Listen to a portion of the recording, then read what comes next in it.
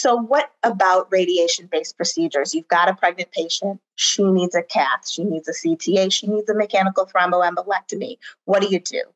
First, you want to get in a good informed consent. And I always give moms those numbers because moms are terrified of radiation. And I've had to sort of prod them along to get them to consent to some of these procedures because they say, oh no, my baby, the radiation exposure, et cetera. And so I give them those hard numbers. I say, listen, this is the exposure that you expect. This is generally within the safely considered limit. We will be okay. Because as all of us in cardio obstetrics have come to learn, mom will put her baby before herself every single time. Remember to focus on mom. You've got to have a living vessel to have a living baby.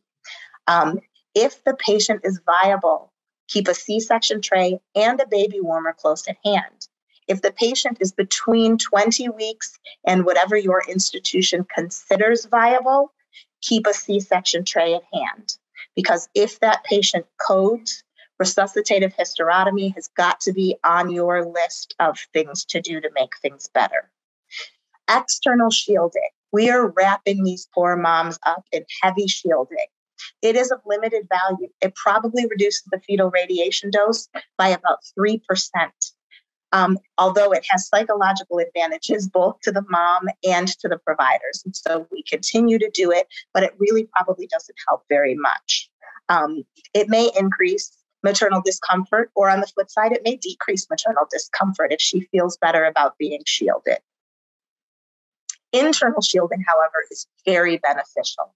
So tight collimations, using low-dose fluoro, using fluoro save rather than cine, although if you look at interventional procedures, about 70% of the radiation for most interventional procedures does not come from synangiography, it comes from fluoro.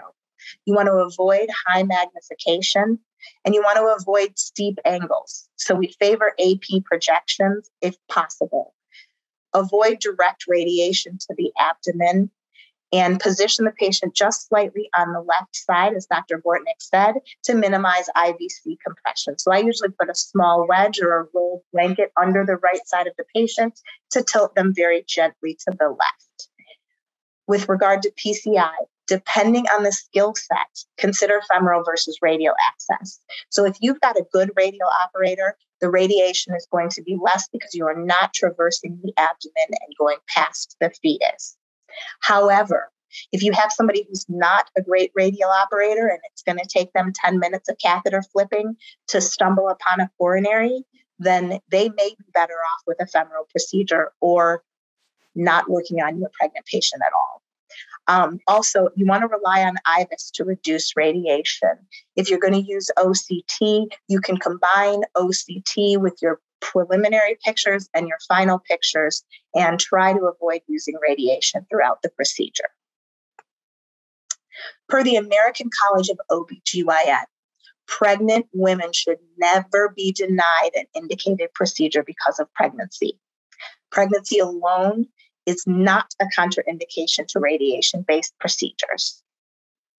And I wish that I could make a sign that says that and hang it up in the emergency room and in every cardiology clinic across America. So what if the doctor's the pregnant one? Then what do? So a SCAI survey in 2011 was completed. It had 380 respondents, and they found that 65% of respondents were allowed to work in the cath lab during their pregnancies, while 35% were prohibited from working in the cath lab while pregnant. Aside from the obviously paternalistic viewpoint that you see here of telling a grown woman with her own fetus what she can and can't do, the current data do not suggest a significantly increased risk to the fetus when pregnant women work in the cardiac catheterization laboratory with appropriate shielding. And thus, there is no justification for preventing pregnant women from performing procedures in the cath lab. And so when the doctor is the pregnant one, if she would like to, she is more than welcome to continue working in the cath lab with minimal risk to her fetus.